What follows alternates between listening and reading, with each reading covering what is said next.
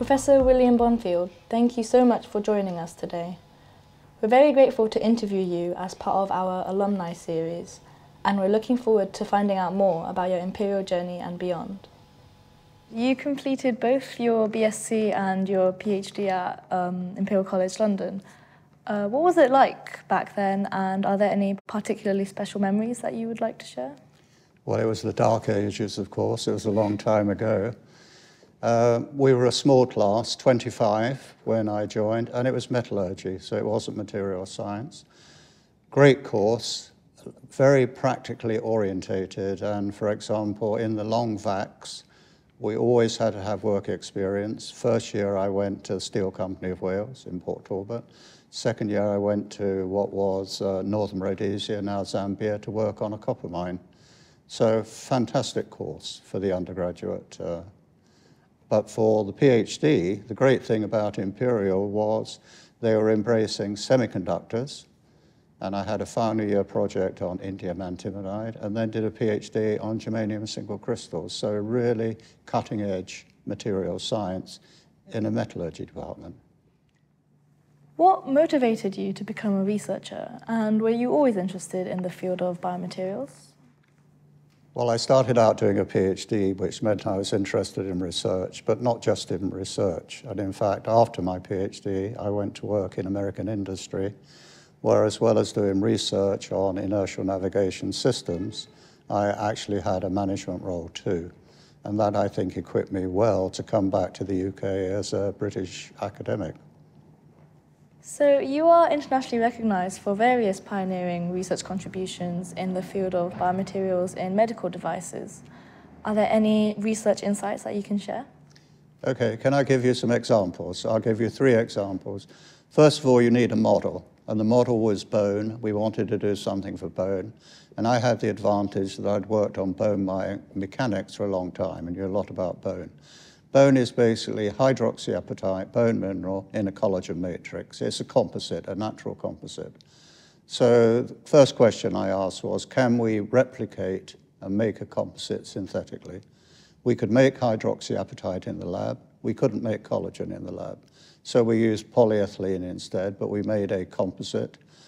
And we found by altering the amount of hydroxyapatite, we could actually make it bioactive, and at the same time, just stronger than natural bone.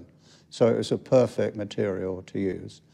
The test was, though, could we use it in a clinical application? And the one that we got involved in was suborbital blowout fracture. What is that? It's breaking the bone underneath the eye. It happened with jet fighter pilots ejecting, happened with people playing squash, and there wasn't a decent remedy, but we found that our material could be carved to shape, put in place, and without any fixation would bond to the surrounding bone. Perfect outcome. So that was a small beginning.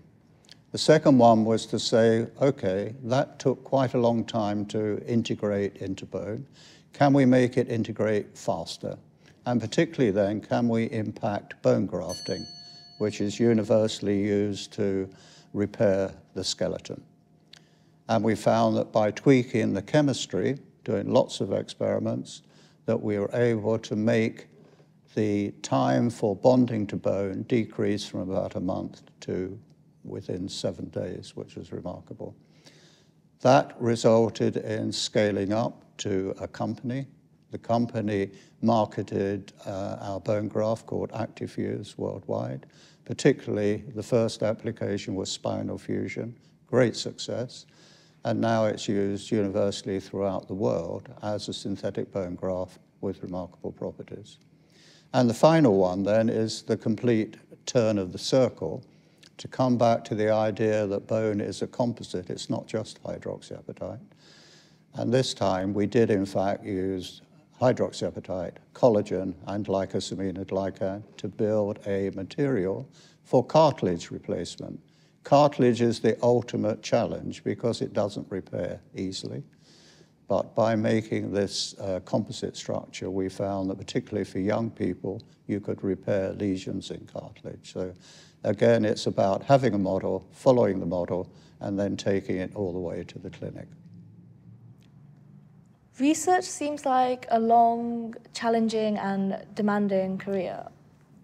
For me, working in biomaterials, the answer is patient satisfaction, that you can actually see things you've done in the lab ending up in the clinic and benefiting patients. And from the examples I gave you before, let me just follow one through, and that is our first composite of hydroxyapatite polyethylene, which was not just used for suborbital blowout fracture, but then became the material of choice for replacing the ossicles in the middle ear. These are patients who have conductive hearing loss. And what was needed was an implant that would go in and restore that connection between the inner ear and the sensory mechanism, which it did. And what is remarkable then is about 60,000 patients a year directly benefited, and the longevity of the implant, first introduced in 1985, and still the most used middle ear implant in 2022, now marketed by Olympus in Japan. Are there any breakthroughs in current biomaterials research that excite you? Well, the whole field is wide open now, and again, the recent COVID experience has demonstrated the importance of understanding cellular reaction. And I think there's a huge opportunity for us to continue to develop biomaterials that will actually contribute to the health and well-being of the population at large.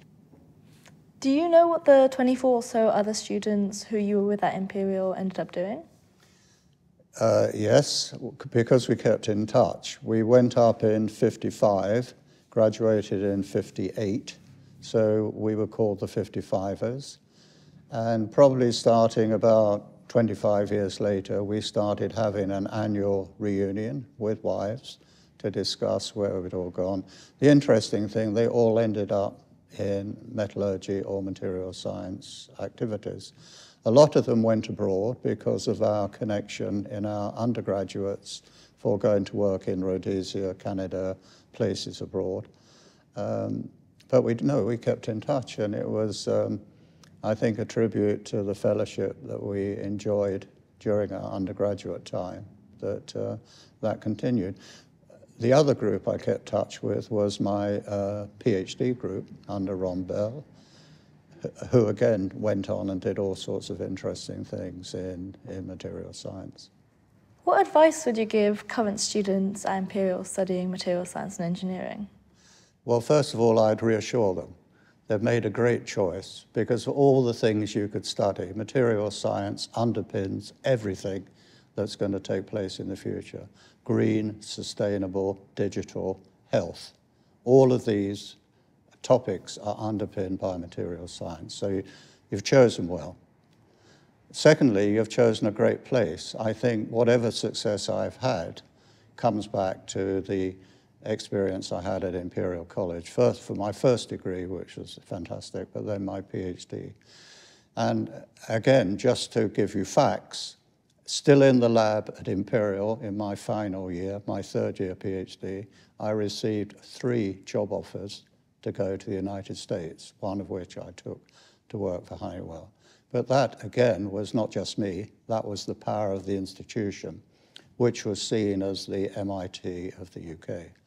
So you've chosen well. The other advice I would give is don't be trapped by whatever your project is. My project was on germanium, great start, great project. I got papers out of it.